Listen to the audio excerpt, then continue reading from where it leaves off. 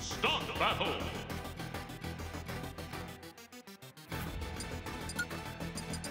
Mithra!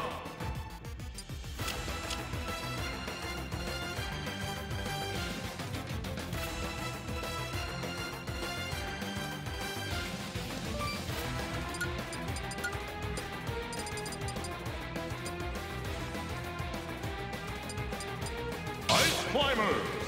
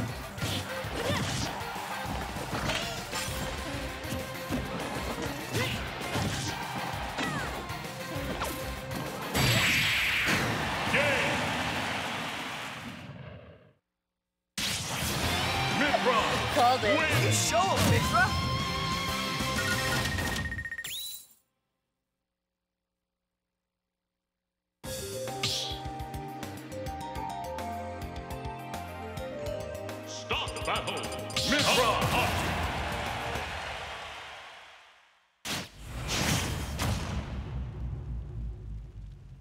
3, 2, 1, go!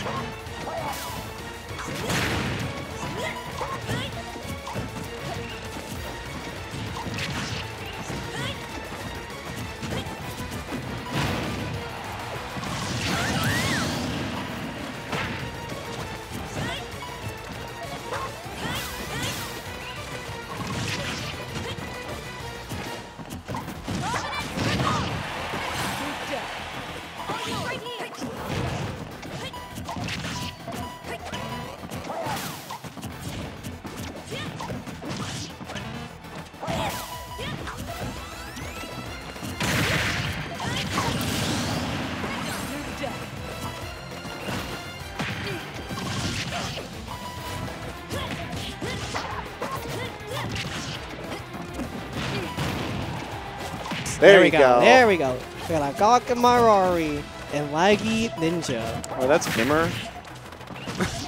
That's who? Real Gimmer? Real Gimmer? Oh. Oh my god. Yeah, the Ager pressure's looking real nasty. I know this says about like almost over with that percentage.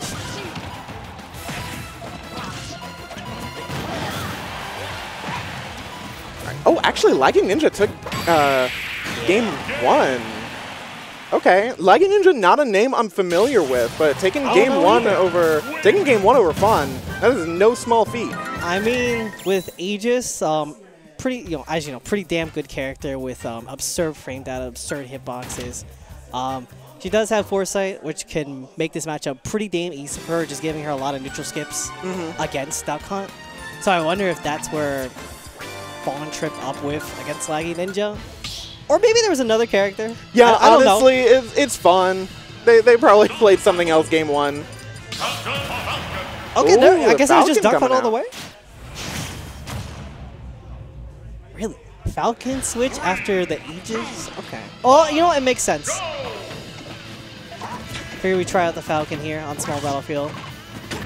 Yeah, I don't know, because, I mean, Mithra, I feel like, does insanely well in this matchup. With the foresight, like you were talking about before, just going to be able to kind of cheat their way through these lanes that Fawn likes to set up. But Falcon, of course, having that rushdown capability, going to be able to do something similar, but just has to put himself at so much more risk. Yo, at this moment, Laggy has turned themselves into a target because Fawn is just aiming and choosing right now with the can, had the duck in the back, the frizz, or is it frisbees? Clay pigeon. The clay pigeons, there you go. Oh, I forgot for a second. But, I mean, even if Laggy tries to push their way through with just hitboxes, they don't have that sword disjoint to really safely avoid trades. But no trade needed there. Holy ping pong. Yeah, no, like, you gave up your neutral skip just to try and, like, you just have straight up, like, rush down options. Maybe this was more of the comfort pick for Laggy. But so far, Laggy has not been able to deal with the duck hunt, especially getting up air juggle like this. Getting stuffed out constantly on like the aerial approaches because it's just these constant hitboxes, these projectiles as well, just making Laggy really suffer for every option that they choose. All right, Can on the other side of the stage meant that Laggy was able to get away from one ledge situation, but instead found themselves in another double dunk, triple. Can I got one more for the culture? Perhaps, maybe. Oh my God! Oh, the Can. That coverage. This is Fawn's ledge now. Yeah, we own the ledge. Sorry, this is a Fawn zone only. And you can't even leave, bro. All right, I guess you can leave now. Oh my God, Laggy has to avoid 2 players with this. Falcon kick coming through, clocks the sheriff, but not quite finding the dog, unfortunately. Yeah, I think it's like a solid idea in the right direction, perhaps, but it's like one of those moves you have to throw every now and then because it's a verse option. You gotta hit it when they're least expecting it.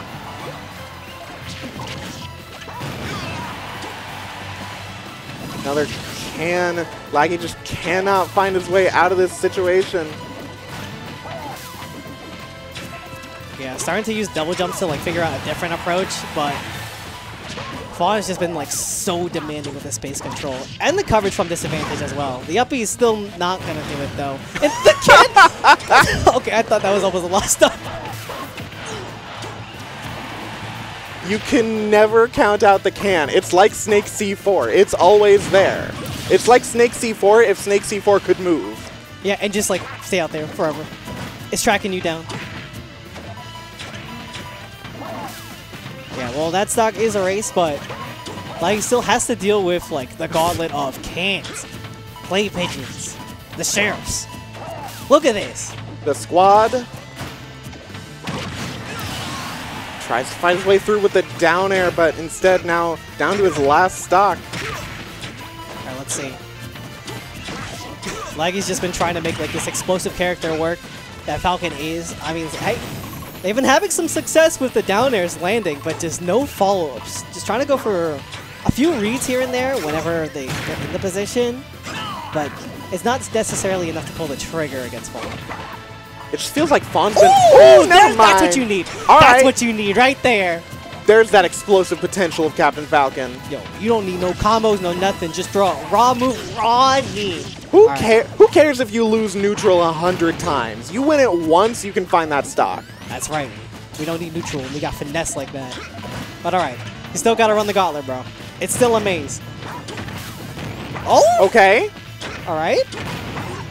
All right, Can trying to reset the situation. Good stuff from Fawn. Yeah, Can still just meeting the air-to-airs as Laggyninja just tries to approach Fawn. Fawn just turtling up. Layers. That's right. Commit to the jab on shield. Eat the Can.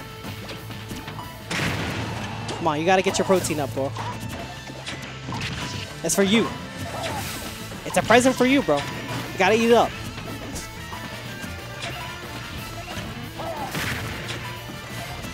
Fawn just chilling underneath this platform. Laggyninja not wanting to commit to anything just yet. Gotta watch that Can. Yeah, Laggy just being like super patient on this last stock, knowing that this is their last hurrah with a 121%. You know, one situation could set up the end, and that will be the end of Laggyninja as Kamirari takes the set 2-1. Such good conditioning too. Fawn had the Can down in front of the platform, forcing Laggy to jump. Making excellent use of the platform and the ledge for that set.